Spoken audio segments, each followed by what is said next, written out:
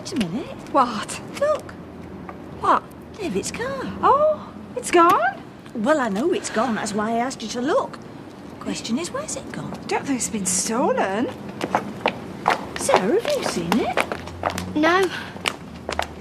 Darryl! Oh, have you seen David's car? No. He's not taking it anywhere.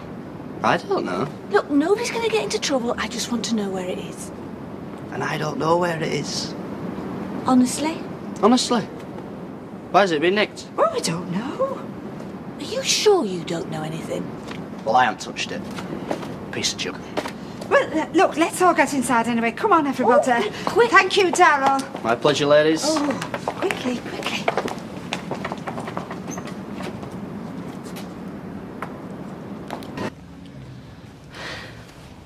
if it's not been stolen, he's out there somewhere driving about. Well, try his phone again. He's not answering.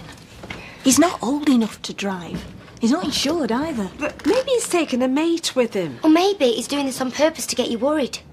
You know he likes to be centre of attention. Has he said anything to you, Sarah? Oh, it always comes back to David, doesn't it? Every time.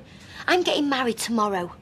And everybody's talking about David. Oh, lovey, come here. Now, listen, nobody or nothing is going to spoil your big day.